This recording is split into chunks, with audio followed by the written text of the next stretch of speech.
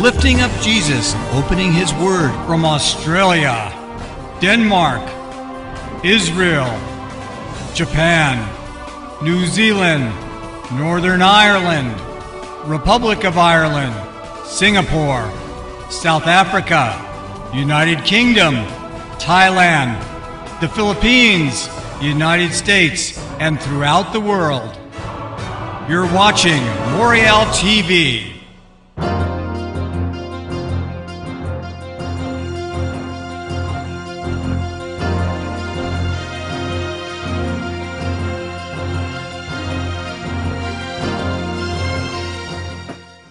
There is a place of interim torment. No, it is not purgatory, a temporary torment, but an interim torment, as it were a waiting room for the lake of fire. Now, this is very complicated because we can't apply time to eternity. In the book of Revelation, we see past, present, and future are all the same. There's a sequence of events, but they take place out of time. Relative to us, however, we can think of what happens to non-believers when they die. Relative to them, they go to hell. Relative to us, they've gone to the netherworld, Hades. Now, the perfect picture of this is the parable of Lazarus and the rich man.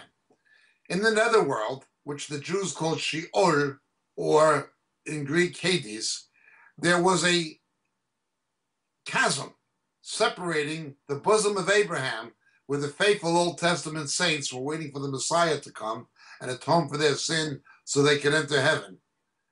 And there was the place of torment. Notice that the rich man who adored Lazarus was being tormented already. They were being tormented already. When unsaved people die, they go to hell. Now, this teaching that Jesus went to hell and was tormented by Satan, that is propagated by the false money preachers, Joyce Meyer, Kenneth Copeland, the late Kenneth Hagin, people like this who were influenced by E.W. Kenyon. This teaching comes from a mistranslation in the King James Bible where Hades is called hell.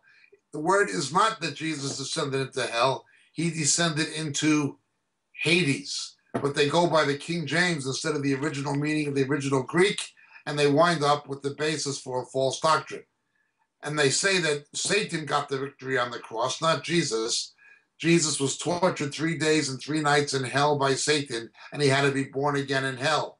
First of all, he did not go to hell. He went to Hades. When Jesus gave up the ghost, he revealed himself to the Old Testament saints who were waiting for him to come.